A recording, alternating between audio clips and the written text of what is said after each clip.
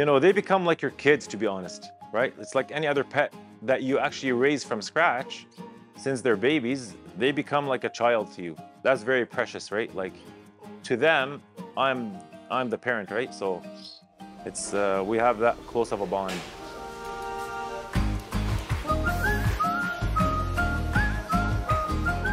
My name is Shukri Safadi. This is Pepper, my main bird. I've been doing it for 6 years now as barbering. I like it, but it's a little tough. The birds are making it way better now. I've been interested in raising birds since I was like 10 years old.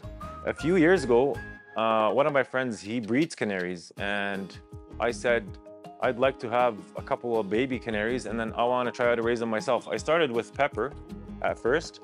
You guys want to look at the camera? We built a bond and a relationship.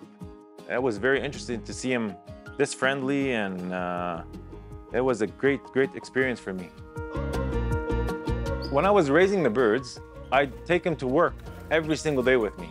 You know, I'd show customers, these are my baby canaries, blah, blah, blah. I'm raising them from scratch. And then once they became tame and they liked the space flying around the shop, and then customers just, you know, blew their mind because these birds are landing on customers while getting a haircut. So, you know, they were in shock, right? This is pretty cool.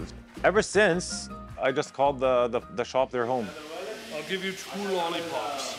Okay, 2 lollipops. You sit here in front of you.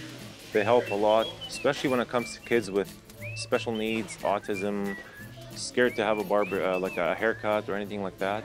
You put this bird in front of the kid's face like this, and then all of a sudden he's just focusing on the birds, which makes me give him a haircut with no problems, right? It just takes seconds, and then they're in a different world when they got the bird around them, right? So it definitely helps quite a bit. Look at the camera.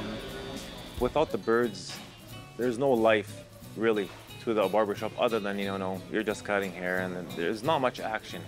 So these birds brought in so much life to the barbershop. And hopefully one day they'll have their own babies, and then I'll get to raise their own babies as well.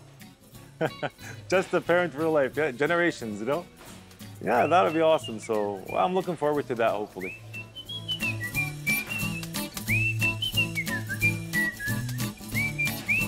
And it bothered me all the time when I see a bird in a cage. So I said to myself, I'll never put a bird in a cage, but if I can get them tame, they'll free fly around me and whatever, wherever.